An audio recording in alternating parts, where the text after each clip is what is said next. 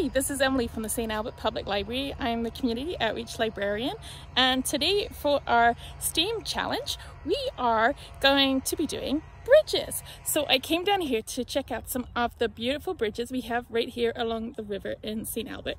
You can see right behind me here is the Children's Bridge, which is really cool because it's a special kind of bridge called a suspension bridge. So suspension bridges work because they have these big strong steel cables to hold up the deck, which is kind of cool. Let's have a look at some of the other bridges along the Sturgeon River. A little bit further along the river, we see the Trestle Bridge, which carries the train across the river. If we take a closer look, we can see that the Trestle Bridge can support the heavy weight of the trains crossing it because it has lots of posts holding up the deck.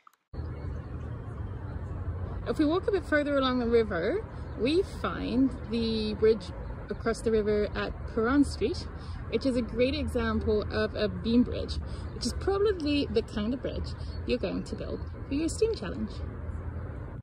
So this beam bridge has piers that go down into the water and they hold up the deck above it, over which the cars are crossing.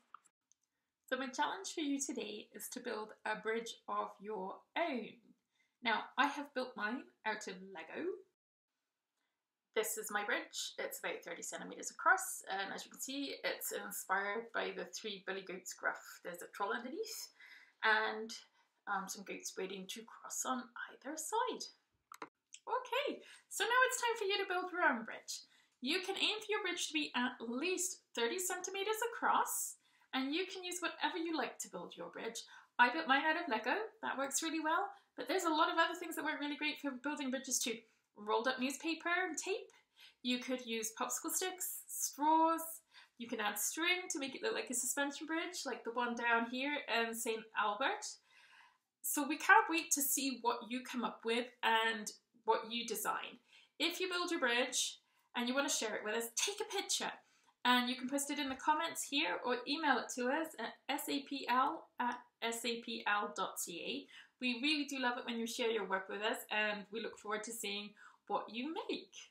Alright, and if you really love bridges, you can always check out books about bridges from the library. We have books on engineering at the library for children that you can read and see some really remarkable engineering projects from around the world. They're really interesting to look at, so you can check those out. We also have lots of online resources available on Canopy, Libby, and Hoopla. Alright, thank you for doing the STEM challenge today, and we can't wait to see what you make.